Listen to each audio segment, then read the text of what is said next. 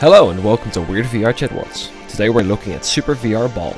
This world is a nod to things like Monkey Ball and Tower Unite, where you gotta get your ball, whether on top on it, or with a monkey inside, to the finish line without falling off. Pretty cool game concept. Well anyways, in order to get started, there's this big button that you can't miss. Your goal is to make it to the end of each level and collect as many watermelon pieces as possible. The faster you are and the more you collect, the better your score will be. Your score is important, since you're competing with your friends on the best diamond score. I couldn't show off any of this, I don't have that many friends playing anymore.